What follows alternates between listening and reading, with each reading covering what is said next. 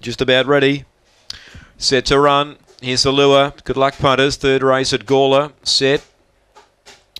Away. Now out in the centre here was Tron's Empire trying to cross. Booting through also Chippy's Miss, and it got very tight. Tron's Empire found the lead. Olivia Marlowe got the rails run.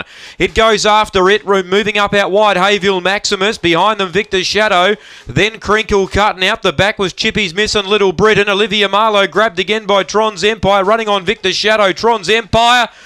Oh, Victor's Shadow lunged in the inside of it to Victor's Shadow and Tron's Empire. It's very close indeed here.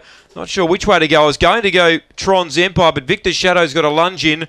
Third placing is either Olivia Marlowe or Hayville Maximus. Then came Crinkle Cut and Little Britain and Chippy's Miss back at the rear. That was a rough house affair, that race. Boy, oh boy. The 4's got the lunge in and gets up. 4 gets it. Victor's Shadow, the outside of Tron's Empire. And third is 2, Olivia Marlowe. So 4, 5 and 2 in a rough house affair. 6 gets 4th, Hayville Maximus.